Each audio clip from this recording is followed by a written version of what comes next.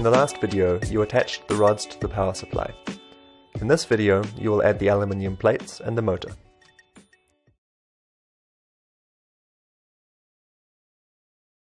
You'll find the little screws for the motor pulley in the Ziploc bag of your electronics box. Put them into the pulley.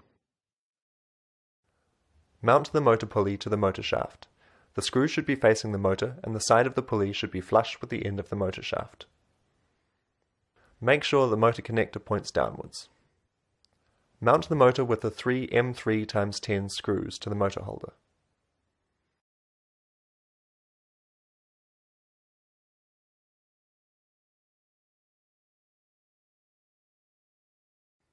Tighten them well, but don't overdo it.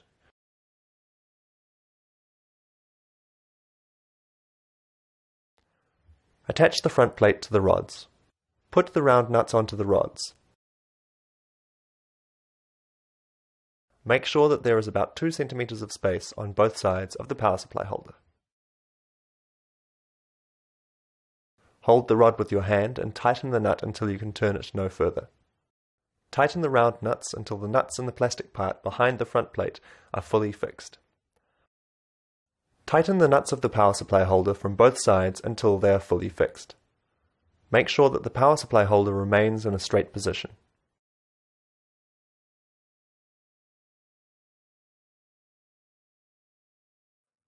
Put a spring washer, a washer, and the motor unit onto the M10 rod.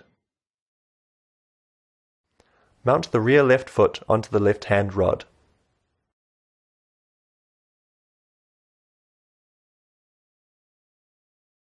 Place 2 linear bearings on the right hand rod and 1 linear bearing on the left hand rod.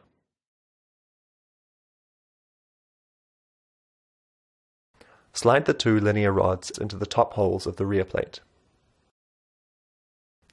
Insert the other end into the hole of the front plate. Mount the rear plate with the rounded nuts.